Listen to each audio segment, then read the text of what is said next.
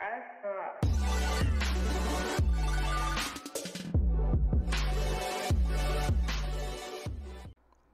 what is going on YouTube? Thanks for tuning into another video.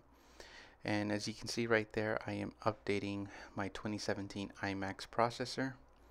It is the 4K base model, which means it has an i5-7400 straight from Apple. And it's definitely a capable processor. It's a 4-core, 4-thread processor.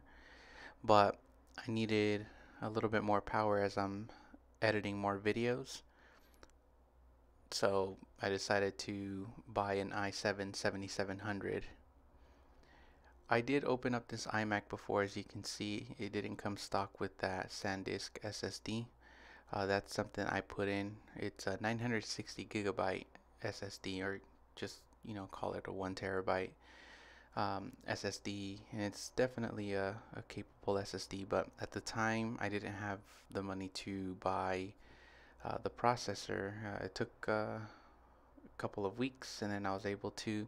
So yeah, I guess it's a waste of time in some ways, but I actually enjoy doing things like this. So it definitely wasn't a problem for me, and that's what I used to edit this video, was the i7-7700, and it's definitely a very capable processor.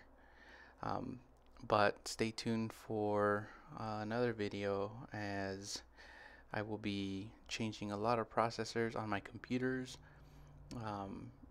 So I'll just give you a hint. My gaming PC has the processor that this iMac did, but now I am going back to it. I'm going to put the i5 back in this iMac, and I will be, you can call it an upgrading or downgrading the hard drive, but stay tuned and check out those videos.